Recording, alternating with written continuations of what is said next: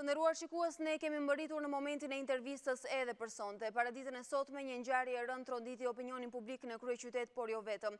Një 53 vjeçar vrau në afërsi të banesës së saj ish bashkëshortën, e cila ishte me profesion gjyqtare, ndërkohë që ishte shoqëruar dhe burgosur madje edhe në 2015 për tentativë vrasje. Për të diskutuar më gjerësisht dhe konkretisht për ngjarjen e rënd të sotme, por edhe për pozicionin, rolin dhe sigurinë e gruas shqiptare në Shqipëri dhe jo vetëm, kemi sonte me ne në studio drejtoren ekzekutive të organizatës në dobi të gruas shqiptare, zonja Sevim Arbana. Zonja Arbana, mirë mbrëma dhe faleminderit që jeni me ne sonte. Ne flasim vazhdimisht për emancipimin e gruas shqiptare, të drejtat e saj, dëshirën për të inkorporuar në jetën kulturore, ekonomike dhe në biznes, por në fakt bilanci e vrasjeve të gruas shqiptare po bëhet gjithnjë më tragjik me sa shohim. Çfarë po ndodh në Shqipëri? Tani, kjo është një ngjarje që vërtet le pa fjalë, si gjithë ngjarjet e tjera. Domethënë, unë nuk bëj diferencën që para ca ditësh një grua u vra me e goditur me sqepar nga bashkëshorti. Domethënë, çdo ditë kemi një histori sa tragjike aq dhe të veçantë, referuar një grua e cila ka kaluar një histori dhune, e ka denoncuar këtë histori dhune dhe ngelet viktim tragjike e historisë dhunës.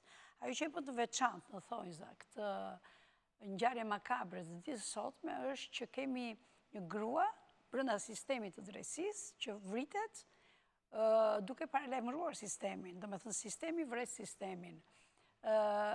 Unë jam kundër atyre elozheve që i bëhen tani, jo magjistrate e shkëlqyer, jo bla bla bla.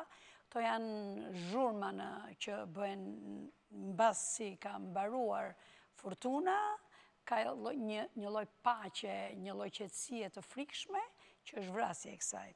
Ajo vërtet ka denoncuar, ajo madje i ka shkruar dhe ambasadorit Lu, dhe kjo është një problem tjetër pastaj, që mund ta referojmë dhe mund ta diskutojmë gjërësisht, çfarë mekanizmash luhen dhe i kujt është faji nëse ka faj, sepse janë vetë këto shqiptarët në mpusit shqiptar që nuk janë mjaftueshëm të trajnuar, mjaftueshëm të sensibilizuar, mjaftueshëm të familiarizuar me problematikat me cilat haset shoqëria shqiptare, janë ca makina që e referojnë rastin ose jo, themun, kjo ndodh me shumë, ndodh me këtë ambasadë, ndodh me UN, me këto organizata që janë direkt të lidhura me gratë.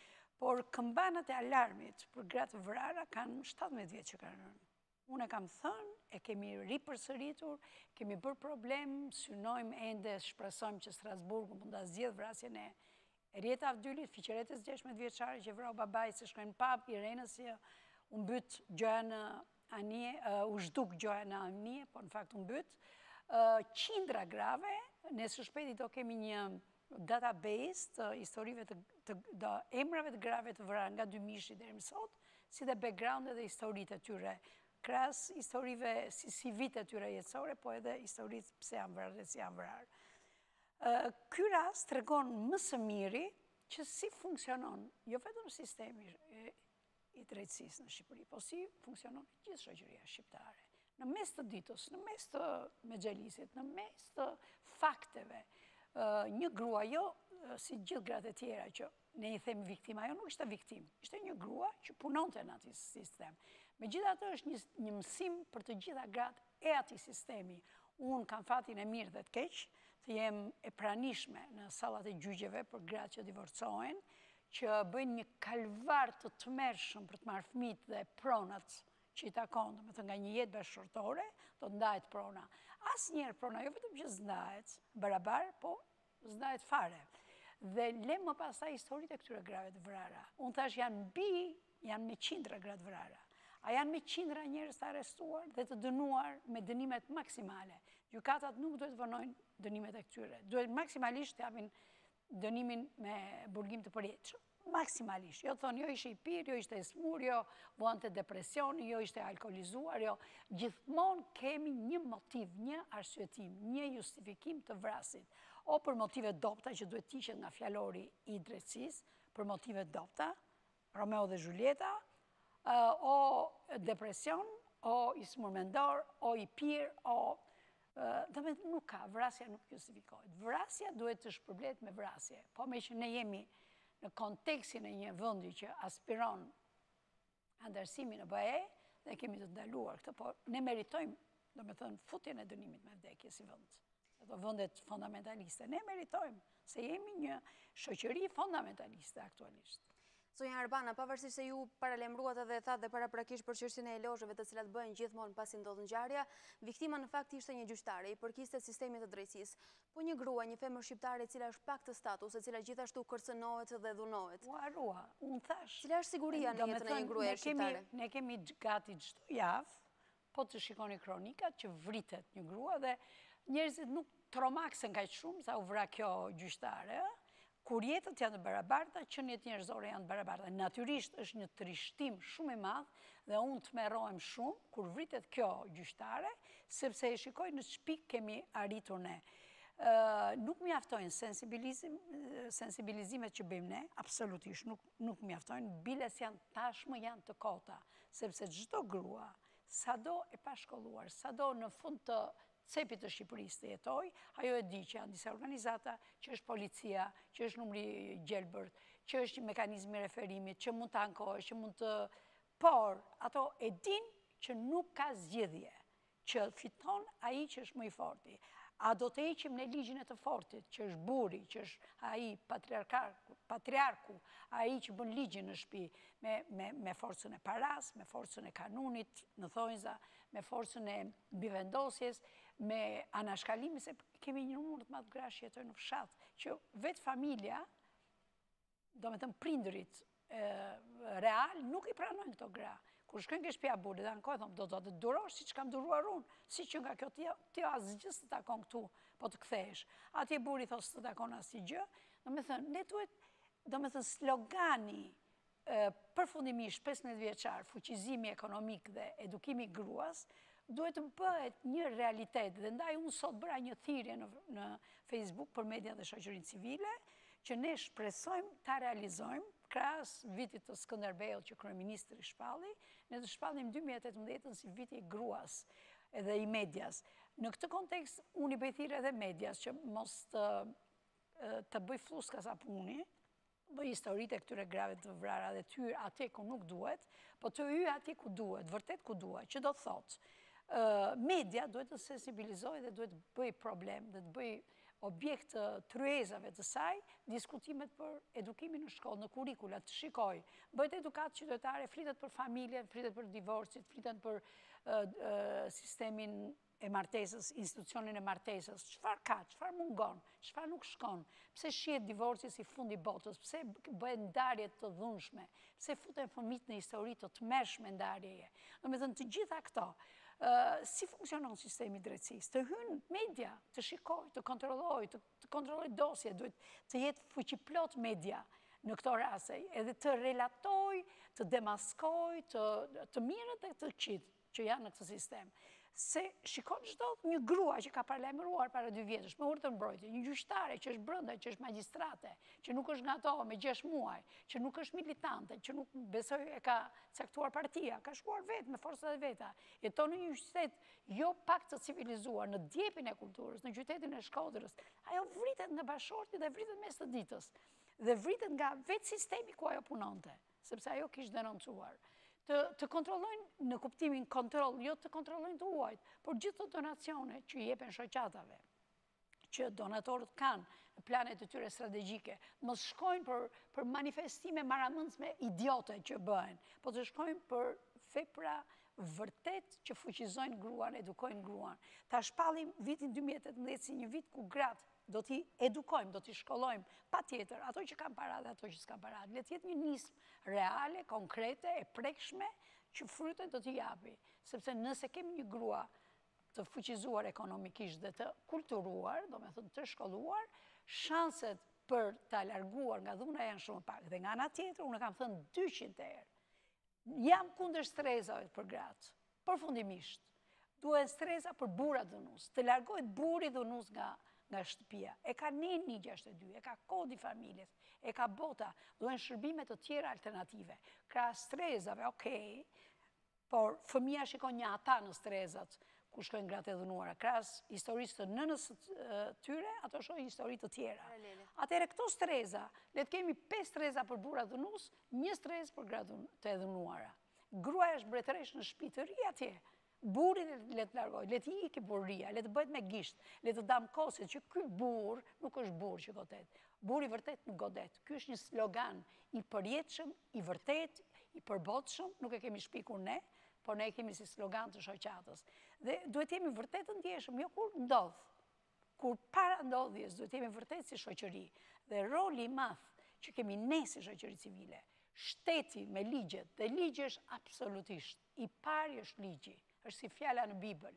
I pari është ligji, a i ndryshon, a i transformon, a i më ndryshon mentalitetin mua, aty, atit, fëmis vogël, çdo gjë, të kapim rastet më banale. Një taksist më thonë mua që nuk e dot një cigare, duke pritur klientët, në rrugë se më gjobit bashkia. Shumë mirë, thotë jemi bërë si kohën e verit. Jo, nuk kemi bërë si kohën e verit. Pse s'themi jemi bërë si në Zvicër? Do me thënë, ky është ligji. Ky ligj duhet të aplikohet gjithandej të jetë i pamëshirshëm. Kur ligji është i pamëshirshëm, mentaliteti ndryshon. Po jo, ajo me urdhër mbrojtje, si rasti Fierit, si rasti i gardistit para 2 vjetësh, të gjithë rastet kanë qenë me urdhër mbrojtje pothuajse. Duke u referuar ngjarjes së sotme, e cila është e fundit në kalvarën e gjatë të vrasjes së grave, ne bindemi, na faktohet edhe një herë se urdhrat e mbrojtjes në fakt janë vetëm statistika, dhe kam lexuar dhe deklarata nga shoqata të shumta, të cilat i quajnë urdhrat e mbrojtjes vetëm fiktiv. Po janë fiktiv sepse urdhri i mbrojtjes është një nga hallkat e zinxhirit të mekanizmit të referimit. Sevim Arbana, ekziston një monitorim se si funksionojnë urdhrat e mbrojtjes ose nëse ato zbatohen? Kam bërë edhe shoqata të ndryshme, por në çfarë konkluzionesh kanë dalë? Kanë rekomandimet e tyre, po është kjo që dua të them që urdhri i mbrojtjes është një hallkë e mekanizmit të gjatë dhe të madh të referimit, ku hyn policia, prokuroria, drejtësia, Ministria e Mirëqenies Sociale, shkollat, familja, etj. Nëse një hallkë e këtij mekanizmi nuk funksionon, atëherë prishet. Për shembull, në rastet e gruas së Fierit ose në rastet të tjera, në shumë raste të tjera ku gratë kanë patur urdhra mbrojtje, ato kanë qenë, domethënë urdhri mbrojtjes thotë 300 metra nuk duhet i afrohesh ose 100 metra, që është absurditet. Dhe ndërkohë jetojnë në një shtëpi. Në rastin e sotëm ishin në afërsi, viktima dhe autori i ngjarjes, jetonin në të njëjtën lagje. Jetonin në të njëjtën lagje, policia e monitoron, e kontrollon, domethënë është skandal, jepet dhe është kaq, jemi në rregull, edhe urdhrin e mbrojtjes. Por si monitorohet ky urdhër mbrojtje hap pas hapi? Si mund ta lësh viktimën e dhunuar në një stre me dhunuesin? Kemi shumë raste të tilla. Kemi shumë raste, madje 2 javë përpara erdhi një grua me urdhër mbrojtje, që në 2012 e kishte urdhrin e mbrojtjes dhe jetonin në një çati dhe ajo po lutej bashkisë që ta hapte një derë në një anën tjetër, se kishte një shtëpi, një katëshe që private.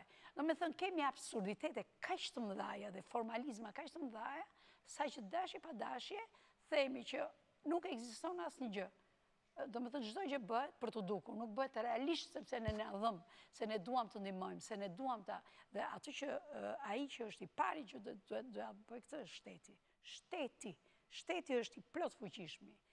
Ne jemi hallkat e shtetit. Meqense po diskutojmë edhe për krimin e rënd makabër të ndodhur ditën e sotme, sapo ka ardhur edhe një reagim nga zëvendës Ministria e Drejtësisë lidhur me ngjarjen e rënd.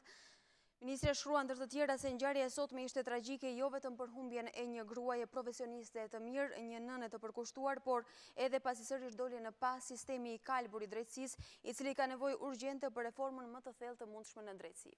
Sërish besojmë, por në rastin e fundit, populli është shumë skeptik, sepse ajo që e bën reformën është ligji, siç e thash.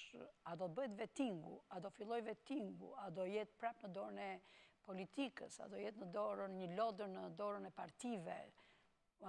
Kjo është pikpyetja e gjithë qytetarëve të thjeshtë dhe qytetarëve që shqetësohen realisht, sepse nuk është puna që vettingu afekton vetëm gratë, fëmijët, por afekton gjithë shoqërinë në forma të ndryshme, për pronën, për konfliktet, është pjesë e tërës, domethënë. Sevim Arbana, në këndvështrimin tuaj, a shihni vend për ndryshimin në legjislacionin aktual?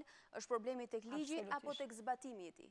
Jo, ligjet janë, ka vende që duhet të bëjnë disa amendamente, sidomos në kontekstin e prokurorisë, lidhur me dhunën ndaj grave, por ligji është mirë. Nëse zbatohet, ligji është mirë. Kemi vite që flasim për zbatimin e ligjit. Ligji nuk zbatohet dhe kjo Kjo është në tërësi në gjithë fushat e shoqërisë shqiptare që bëjnë ligjet bukura dhe futen në sirtar për të raportuar që kemi ligje, që kemi ratifikuar konventa, që jemi kështu, jemi ashtu. Problemi është gjithë ke implementimin. A do të zbatojmë ligjet në Shqipëri apo jo? Kjo është pikpyetja e çdo qytetari, dilema e çdo qytetari dhe kjo përforcohet dhe bëhet mosbesuese nga ngjarjet që ndodhin çdo ditë. Nuk është puna që po ndodh rrallë, po ndodh gjithmonë dhe ne nuk kemi shembull që të ligji ta dënoj ashpër, ta dënoj ekstremisht ashpër. U vra, i preu 80 e ca vjeçar, i preu, a i shes kokën. Ajo tjetra u fut në burg, se vrau dhunusin, dhe sa vuajti nazimja. E të tjera, janë kambana të tëra, janë kambana. Unë thash që në 2000 ka rënë kambana. Vajza 16 vjeçare vritet nga prindrit. Delo Gjafshati thot, po t'ishte në kohë tjetër ose kështu të dagjuani me gur. Asnjë nga shoqëria, madje intervistoni popullin e banorët e Bërxullit dhe thonin, po, gabim ka bërë. Kuptoni i vajzë 16 vjeçare t'i presi shëndra. Pse? Se vendos ti. Qoftë Perëndia nuk vendos vetë për veten time, as babaj, as nëna, as kur jam adulte, domethënë. Sevim Arbana, jemi informuar dhe kam lexuar ndër të tjera që është folur edhe për një strategji kombëtare për shmangjen e fenomeneve të tilla, dhunës ndaj grave, vrasjeve. Është bërë diçka në këtë drejtim nga ana e organizatave? Strategji ka, organizatat punojnë në bazë strategjisë. Cili është kontributi i organizatës? Organizatat punojnë në bazë strategjisë shtetërore, strategjive ndërkombëtare, objektivave të mileniumit, gjithë, domethënë networkeve që ne kemi. Ne kryesisht kemi shërbime dhe synojmë fuqizimin e grave në dy drejtime, ekonomik dhe edukativ. Kemi gjithë ato qendrat e mëdha të formimit profesional, kemi një agjenci punësimi për gra dhe vajza të reja, që aktualisht synon grupet që janë më vulnerabël edhe në edukim, që kanë edukim të ulët. Por, siç e thash, ka një grup shoqatash të mëdha që punojnë në këtë drejtim, nëpërmjet mekanizmit të referimit, forcimit të urdhrit mbrojtjes, etj. Por, gjithçka lidhet me zbatimin e ligjit 1, që duhet jetë i pari, udhërrëfys i parë, dhe të jetë i shpejt, i pasorollatshëm, domethënë që gruaja mos shkojnë prokurorit thot, ku e ke plagën, thot ai dua raportin nën ditore, etj, që është një absurditet. Kur ajo denoncon dhunën dhe ka vetëm një shenjë vogël, atëherë duhet bëhet shumë shpejt ndërhyrja dhe historia e krimit, e dhunës, historia e dhunës që ne e quajmë. Sevim Arbana, ju falenderoj për prezencën dhe opinionet tuaja sonte dhe ju uroj punë të mbarë dhe sukses dhe më tejme me shoqatën tuaj. Faleminderit.